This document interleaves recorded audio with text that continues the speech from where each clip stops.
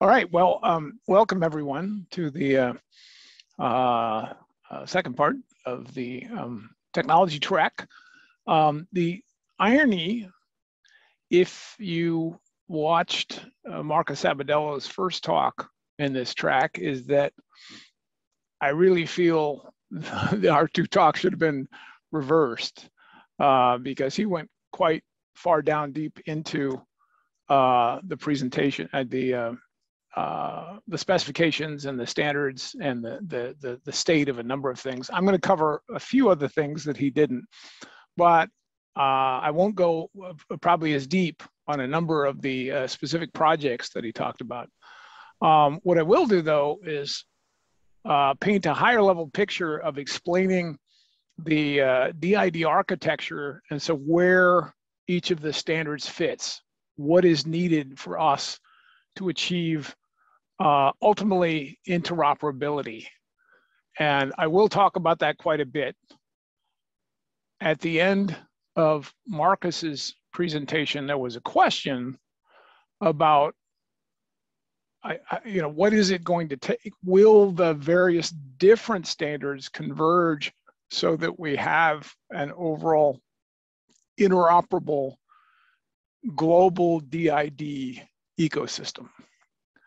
And I personally believe that we will get there, and that it won't take, it won't take a very, very long time. It will take a number of years. I think probably at least 5, but we'll talk about that more at the end of the presentation.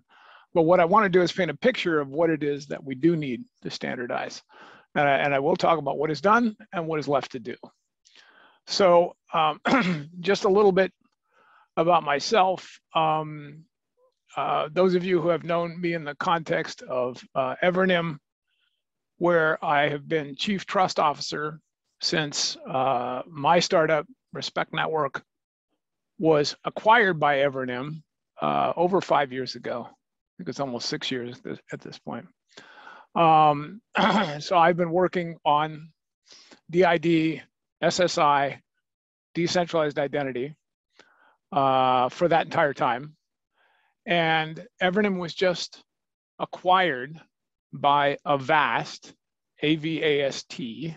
The main website is avast.com. To become part of the new digital trust business there, whose leader is named Charlie Walton, who was formerly the VP of Identity at MasterCard. And he left MasterCard to join Avast last May to take over there and build out their new identity division, which is completely focused on decentralized identity and also integrating it with the existing identity and access management systems, IAM systems around the world. So I work heavily on the specifications and protocols and standards necessary for this space. Together with Marcus, we've been co-editors on the W3C decentralized identifier specification for the last 2.5 years. And I'm one of the co-authors of this book on self-sovereign identity. And I want to give a shout out to Benny and his other translation partner who did the Korean translation of this book that is about to be released. Benny can share more about that in the chat. And I'm very excited about it coming out in the Korean market. There's also been a Chinese translation that's also coming out this spring. I'm very active in the Trust Over IP Foundation, which I will tell you more about, including the Governance Stack Working Group. So that's enough background. Let's dive into this. Oh, I just talked about the book. I forgot about that. It is available entirely online, or you can get the printed. If you get the print edition, you get access to everything that's online. So, and I do like to point out 54 contributing authors. In part because of the pandemic, we ended out taking much longer to complete the book, about twice as long as we had planned. But what it meant was that there were many more people in the industry that were able to respond to our invitation to contribute. And we had so many chapters that we ended out basically maxing out. It's a 500-page physical book. So we added another 11 chapters in the what's called the live book edition. And those are only available online. But the good news is the live book can continue to grow and dynamically reflect additional chapters or updates, which we hope to have happen over the next couple of years. All right, so my talk is going to be in 3 parts. First, I'm going to paint a big picture of DID architecture using slides that many of you have seen before. I'll try and keep it simple and current. Then I want to really talk about the trust over IP stack and how it brings everything together into with the goal of interoperability. And then lastly, I'm going to do a quick survey of the state of the different standards involved. And all the links in this are going to be in the PDF that we're going to share here. So you don't have to take screenshots or notes on those links. So let's start out about DID architecture and how it is about more than just wallets and credentials. Right. So we'll start with DID architecture. And I usually start out by explaining there have been 3 overall eras of internet identity. The centralized era, where the key problem we had to solve was how to have an encrypted connection over the internet so you could safely use usernames and passwords. But the pain of that led us to the federated identity, where you could reuse a username and password for one site to log into multiple sites through federations. And now for about 5 or 6 years have emerged the 3rd era of decentralized identity, inspired by blockchain, but not exclusively using blockchain, as we'll talk, and the 2 core standards of DIDs and verifiable credentials. And these are the key organizations involved with each of these 3 eras. Now, the 2, as Mark has covered in some depth, 2 fundamental standards: verifiable credentials that became a full standard at the W3C in September of 2019. Decentralized identifiers became what the last step before a full standard, called a candidate recommendation, in March of this, actually of last year, I guess. Now I realize it. And is now pending the final vote, as we'll discuss at the end of this presentation. So this is all the basics that everyone already knows about how, the goal. The important thing here is that when we first started, talking about digital wallets and credentials, it was very early on. The major initiatives that are being discussed at this conference in the EU, in Canada, in Australia, in other countries around the world, some of the smaller countries, and of course in private industry, are really reinforcing that the era of digital identity wallets and digital credentials has arrived. The specific example I'm going to talk about today, I'm not going to go into depth because there's going to be another talk in the business track later on. The whole talk is about the IATA Travel Pass. But I think it's a wonderful example if you really want to understand digital credentials and wallets. This is a full end-to-end solution for providing your travel information, and together with a digital proof of your vaccination certificate or of a COVID test in order to take an international airline flight. IATA is the International Air Transport Association. This app is from them. Evernym and now Avast is the supplier of the underlying wallet agent technology that was used to build the app and powers the credentials. And this is now in use by a couple dozen airlines. They're adding more airlines every week, using it on more and more routes to try and simplify this problem of how do you prove your travel documents and your COVID tests. It takes in multiple credentials. The wallet will actually verify your passport. It does a scan and then a check and then converts your passport into a verifiable credential, and then takes your COVID test result or your vaccination certificate and makes that a credential.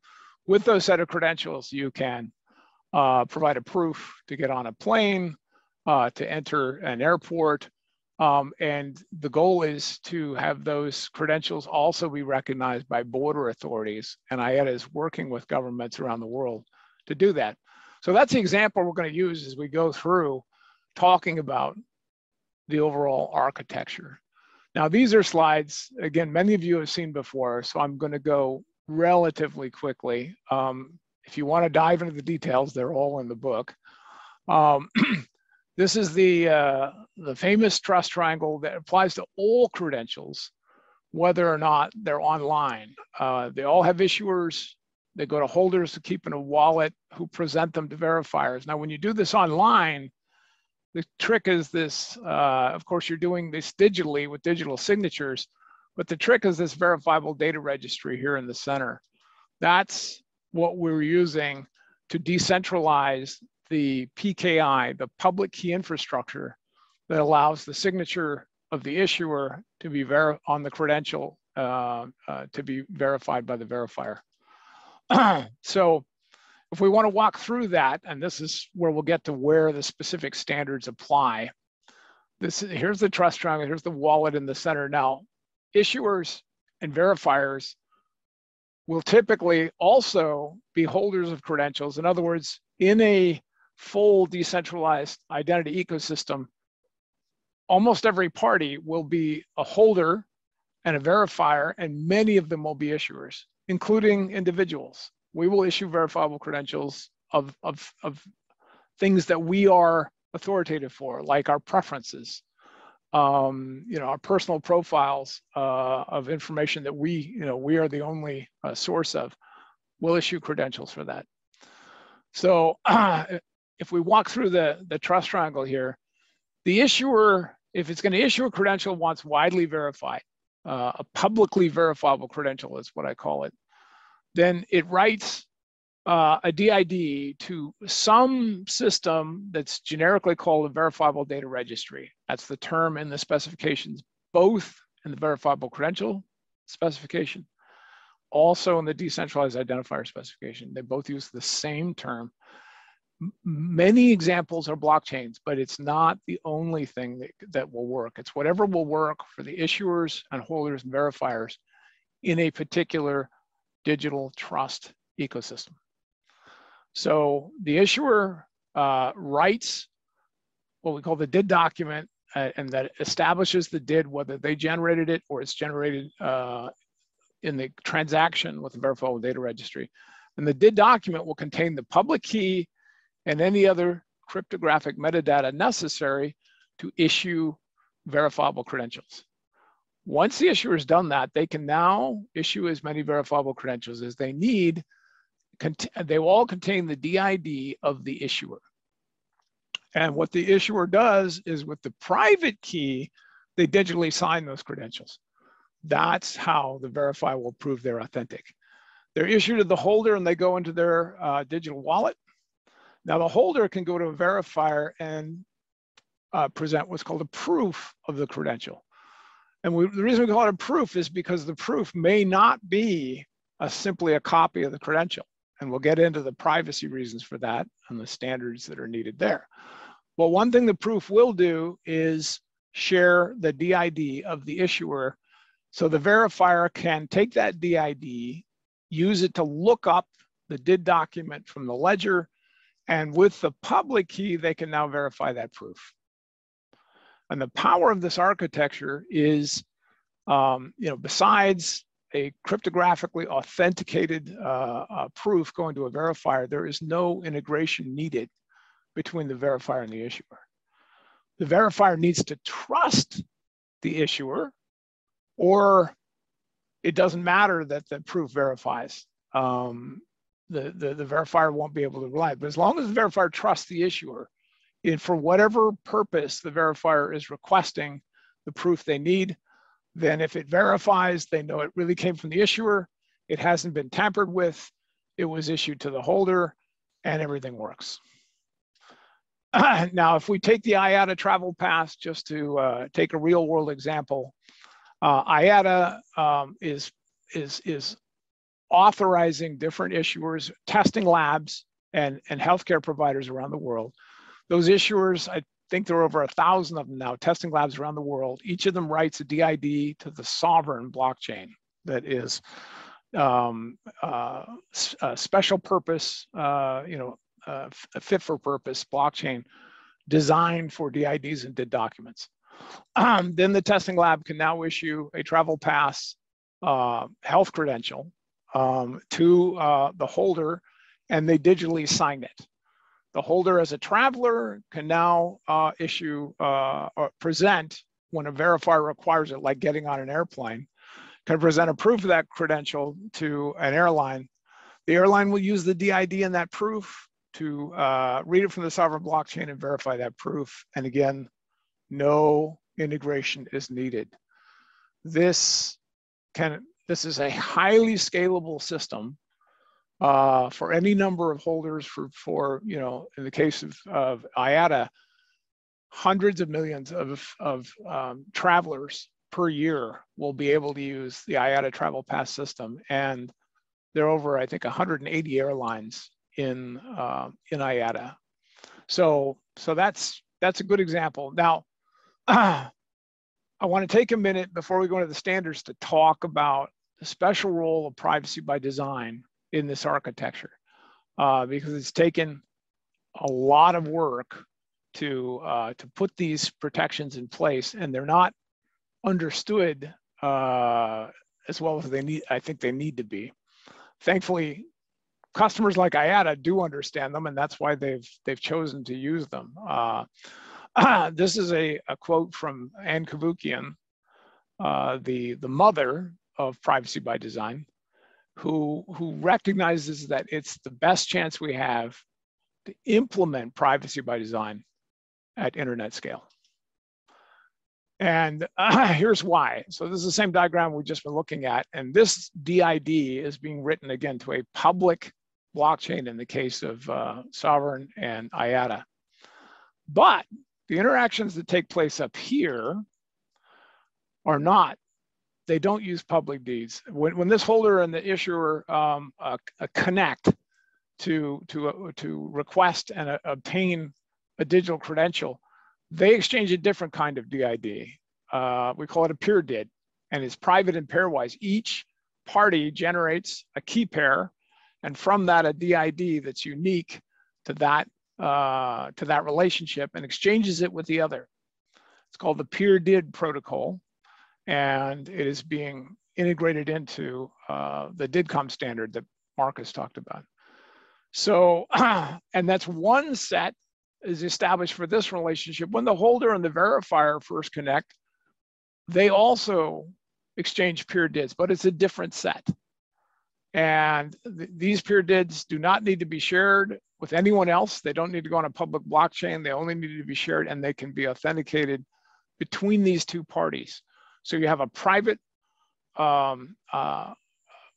secure channel here and a separate private secure channel here, where all the messages can be authenticated by the two parties in both directions. That means that the exchange of credentials that takes place up here in the triangle, all of this is off-chain. It doesn't touch any blockchain, public or private, and all of it can be fully compliant with the European General Data Protection Regulation, or GDPR. So this is a very important point, and I want to emphasize what it means is that blockchains as one solution for verifiable data registries are very powerful and very useful there.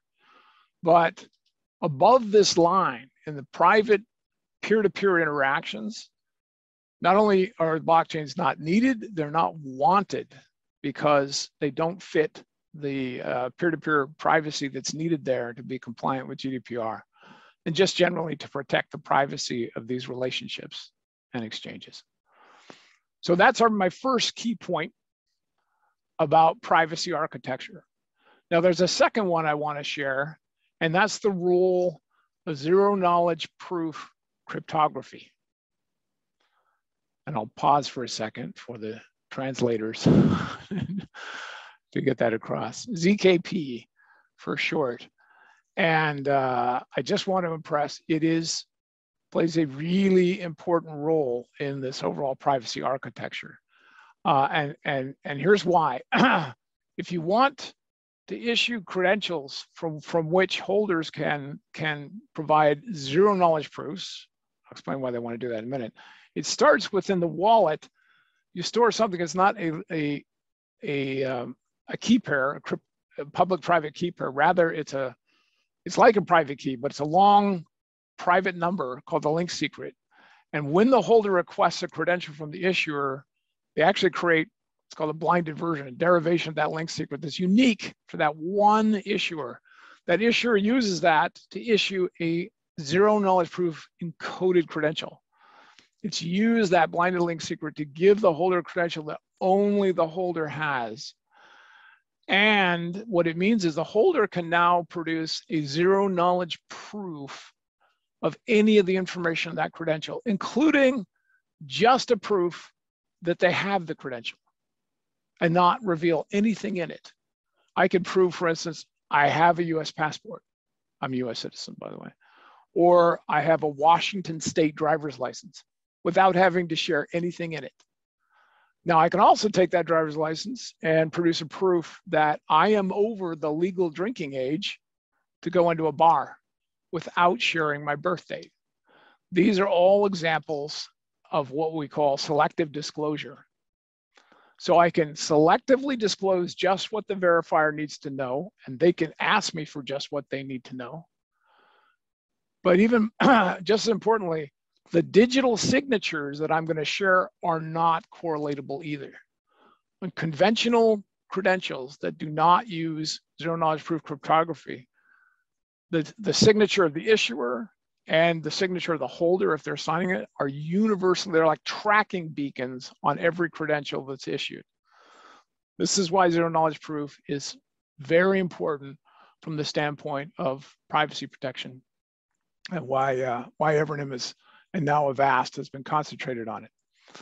And for instance, why IATA wanted to use it for the IATA Travel Pass. All right, I'm just briefly going to touch on the fact that, well, how do you know the holder really is the holder, even if it's their wallet, but someone else could be using that wallet, they could be using that phone, they could have stolen the phone, or a child could be borrowing it from a parent, whatever. To get to that, you then, of course, need some way of proving the who is at the phone, liveness detection, biometrics. You see this list here of sort of the escalating set of choices that you have for applying biometrics and liveness detection, all the way up to out-of-band verification, such as a video call. All of them are possible. Evernym and Avast have been adding, and already have implemented some of these. We've added support for facial recognition and liveness detection. And I think that most of the sophisticated digital wallets out there, the government grade or commercial grade digital wallets, will incorporate these features. They also can be very privacy respecting if the biometric stays on the local device, and what you're getting is a proof from the device of a match. And so I'll just finish on this section by saying this means with these technologies, we can cover the whole spectrum of very public credentials that are not privacy preserving, organizations, corporations, governments that need to be widely recognized, all the way to highly privacy preserving credentials for sensitive data, health data, financial data, whatever it might be. All right, my last point, again, for many of you who may have seen this before, it's the same diagrams. It's the last time I'll be using this set of diagrams because we're preparing new ones. at Avast. And that is to talk about the role of governance frameworks. The trust triangle is great as far as it goes, but scaling it to a large population of issuers and verifiers, such as those for the IATA travel pass, is a real challenge. The solution is to add a second trust triangle we call the governance triangle, and produces the governance diamond. And that's the governance authority. It doesn't mean it's a government. Government is one kind of governance authority, but it could be a consortia, could be a company, a university, a smart city, whoever needs to establish and maintain a digital trust ecosystem is the way we put it. And they publish a governance framework, a human readable document of the policies and rules that this ecosystem will follow. Now, this pattern is very well known. One of the largest networks in the world, MasterCard, is a governance authority for a payment network where they authorize all the banks to issue a credential called a credit card to cardholders, who can then use that credential, call it a proof of that credential, at any merchant. Now, of course, that's a payment network, but MasterCard is one of the founding members of the Trust Over IP Foundation because they saw this same architecture can now apply to decentralized digital identity.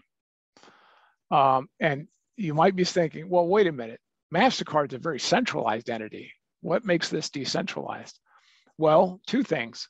One, that credential, when it goes into a digital identity wallet, is now something the holder can use anywhere, not just on the MasterCard network, if it's an identity credential. That's point one. Point two is there can be hundreds, thousands, millions of these governance frameworks out there, and holders can participate in as many as they want to establish the digital trust relationships they need. So that's what makes it ultimately decentralized. Now, if we take IATA Travel Pass, it's exactly the same diamond, except now we're not talking about payments. IATA is the governance authority. The issuers that we talked about before are the testing labs of those COVID tests. Holders are travelers, and now they can use those with airlines. And again, one governance framework with the policies publicly published. Everyone in the ecosystem knows what the rules are. And you can certify against those rules, and you can audit against those rules. And my co-chair at the Trust Over IP Governance Stack Working Group, Scott Perry, will be hosting the final session in the business track on the challenges to SSI adoption for businesses. So let's see. Well, I think we're doing pretty good. Have about 20 minutes left, and I'm on to part two, which is how now do we take these standards that we need for the architecture we've just covered? What's a path to global interoperability? And in short, this is why we founded, there were 27 initial founding companies and 4 initial working groups of the Trust Over IP Foundation.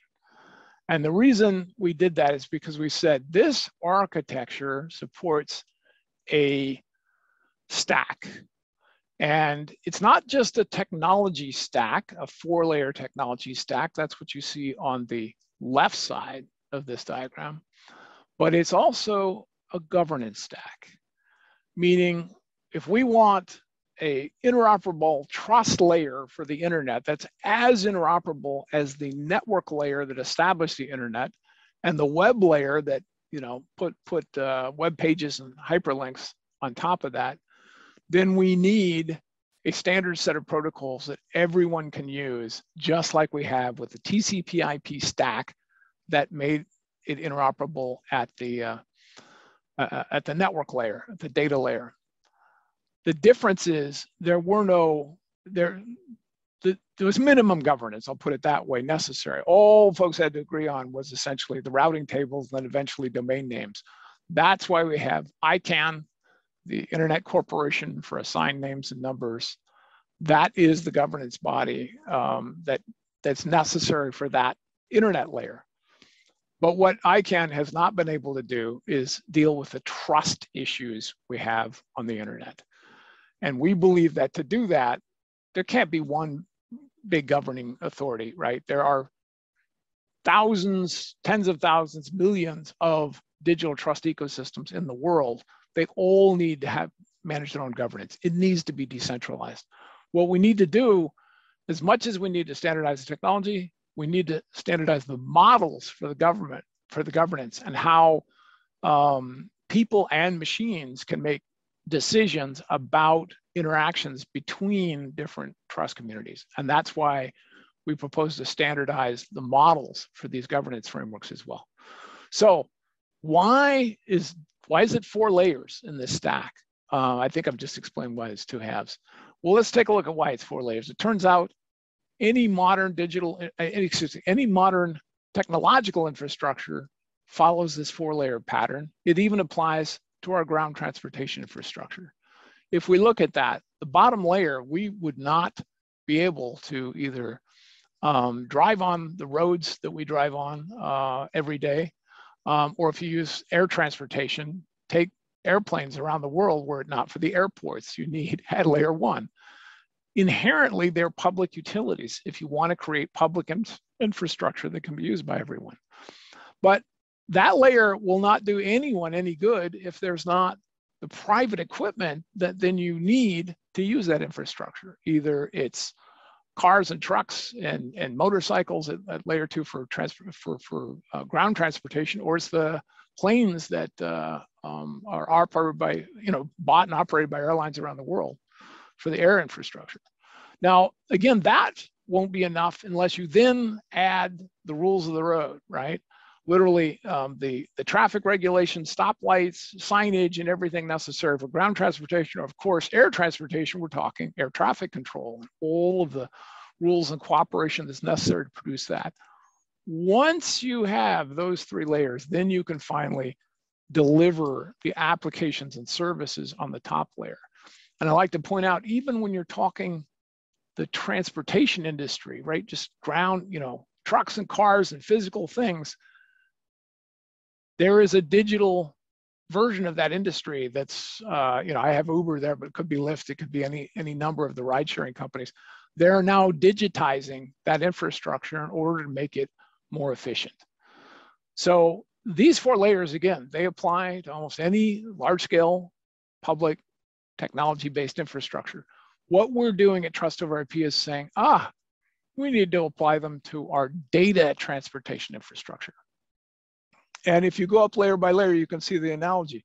At layer 1, what we need is the public utilities, those verifiable data registries where you can cryptographically anchor DIDs, the documents, in a utility where verifiers will be able to look them up and rely that, yes, that information is authoritative. It really is from the verifier. It hasn't been changed, and it's long lasting, and you don't have to talk directly to the verifier to get it.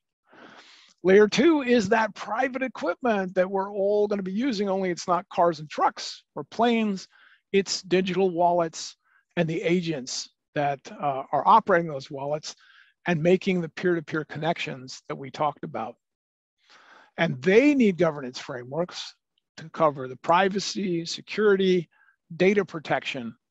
So you as an individual or a company using an enterprise wallet can be sure that it's meeting their requirements. Layer 3 is the trust triangle. That's where you need governance around what credentials are being issued by what issuers, for what holders, and what verifiers, and meeting their policies and requirements. This is where the kinds of operating rules that Visa and MasterCard use fit right here.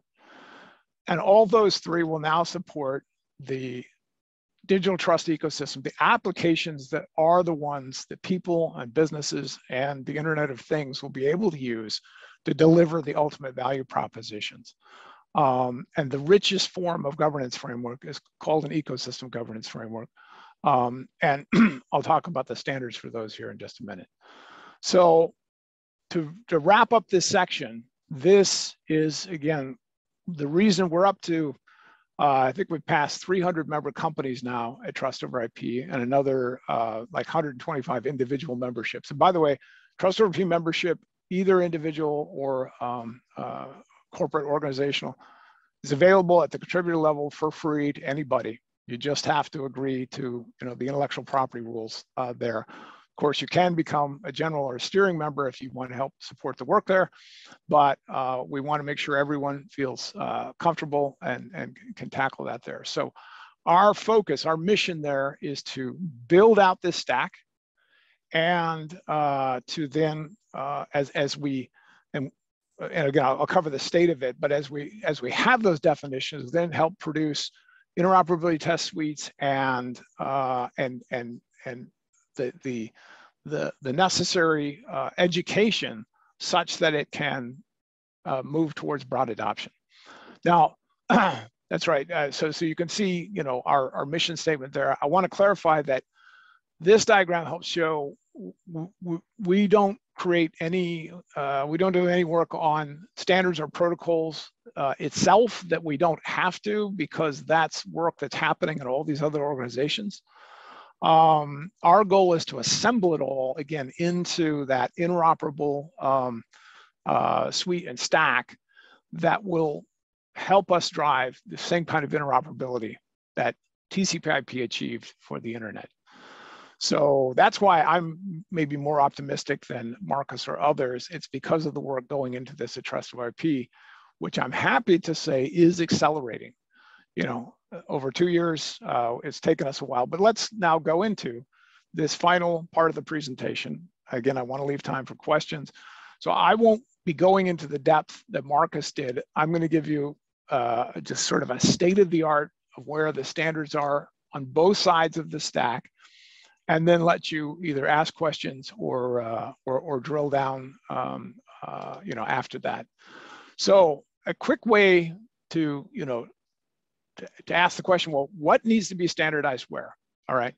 So layer one, the primary thing we're talking about is DIDs and DID methods. DID methods DIDs are a standard for how you can come up with the cryptographic verifiable identifier and a method for writing it and reading it and updating it on a verifiable data registry. It doesn't say specifically how it's done. That's a DID method specification, as Marcus covered, and there are over 115 of them now registered at the W3C. So there are many different ways of doing that, but both the DID specification and DID methods are what need to be standardized. And on the governance side, it's what we call utility governance frameworks. The next layer, it is this DID to DID communications. And we'll cover what protocols are being developed for that. Third layer, verifiable credential formats and exchange protocols. A lot of folks are not aware that only the formats and signatures are covered by the W3C specs. No exchange protocols are standardized yet. And layer four, there are different functions and features, primarily trust registries and reputation systems that are what are in demand in ecosystems. Now, again, all of these, even if you have standards at each of these layers, unless you actually create an interoperable stack, you're still going to have interoperation issues. And not just in technology, then again, you need interoperability in the governance such that you can rely on those things. And that's where those two come in. All right, so I'm going to quickly just through the four layers, give you a snapshot. I'm not going to go deep into this because I want to leave time for questions. So as Marcus explained, we're done the DID working group last 2.5 years. This is a link to the controversy. I just put it that way, called the formal objections from 3 of the browser vendors that you can read more about. Hopefully that's going to be resolved this spring. There's also a spec for a W3C DID spec registries, but that's still going to evolve. What we still need to do, Marcus has been leading the work on DID resolution as a separate specification. Hopefully that will also become another working group, W3C. Almost all of those 115 DID methods need some updating to be compatible, conformant with the DID spec. And then there are other technologies like carry, key event receipt infrastructure, that need to define what they call carry tunnels to do the same thing. On the governance side, We do have good news there. In fact, it's the same good news for all 4 layers. The Trust over IP has issued the V1 governance architecture, and we call the governance meta model spec.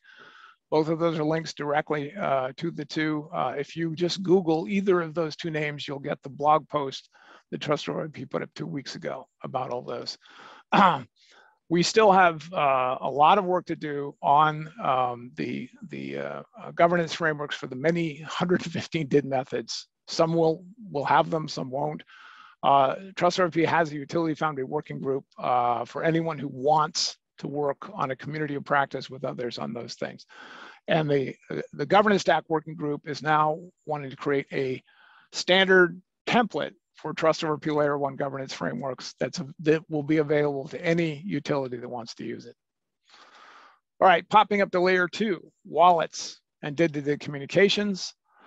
Good news, DIDComm v2. I was on the call earlier today. It's almost done. Of course, they've been saying that for about 3 months now, but I truly think it is very close. There's a new user group available at didcomm.org. I highly recommend it. It just opened its Discord discussion channel where it's going to be holding weekly meetings in a new format where the meeting's actually going to be an asynchronous meeting for 12 hours. So we'll have an agenda and people will pop on Discord. And so it doesn't matter what time zone you're in around the world, you'll be able to virtually participate. They will then drop in calls as needed, but that's going to be going. And then Carrie, as Marcus mentioned, is now headed to IETF. That's an effort that's underway. So, I'm being optimistic that it's almost done. There's still a fair amount to do there, but it is getting fairly robust. As soon as DIDComm v2 is done, the point is it also is going to go to IETF. I'm just broadly calling it DIDComm v3. I don't know what will be involved there. And I Trust over IP, we will need to be creating a Layer 2 interface specification that will turn around and say, hey, if you want to be interoperable, this is what you need to support at Layer 2. Governance side, again, same thing. We have the overall specifications. What we need to do is a Layer 2 governance framework template with standard roles and processes for wallets and agents, whether local device, mobile devices, or in the cloud.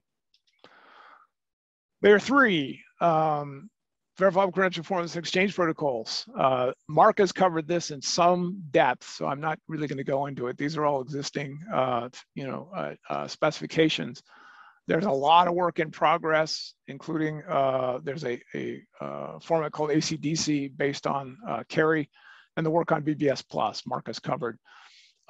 There's efforts just starting to specify the non-creds format that's been supported by Hyperledger Aries project from the outset. And now folks are saying, hey, let's standardize that format because it is the most advanced ZKP we have right now. BBS Plus will eventually supplant it.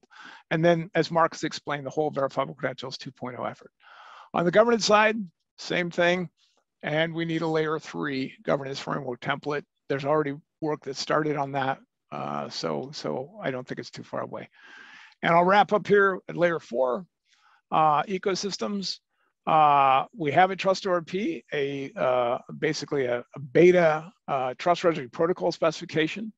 Over in the EU, the ESIF lab has a train specification, which is more robust trust registry and discovery specification. And there's also ACDC is doing chain credentials to solve that same problem. And we have a bunch of work to do there on discovery and rich reputation. And on the governance side, once again, what we need is the Layer 4. Oh, interesting. I just seem to have triggered some kind of a, sorry. There we go.